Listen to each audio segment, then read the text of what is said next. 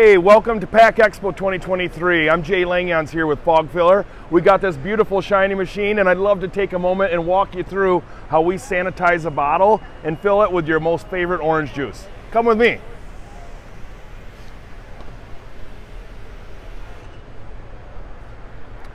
On the front end of this filler, we start sanitizing these bottles to make sure there's no bacteria in there, and so your juice lasts longer and we can ship it out further for our customers.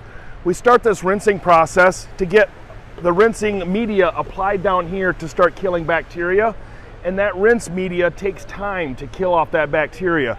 That's also why this machine is long, to give us that extra time to do its job. After we start our rinsing here, we move on over to our first turret, where we're going to take this bottle and invert it upside down, and our spray will wash up the sides, get the middle, back down, and allows a little bit of drip off time. This continues to keep that sanitizer doing its job here, killing bacteria. From there, we'll set it back down upright and go here to our second turret. And on the second turret, it doesn't spray as aggressively. Now, here's where we want to just keep it moist, keep it wet, keep that sanitizer on there to keep doing its job.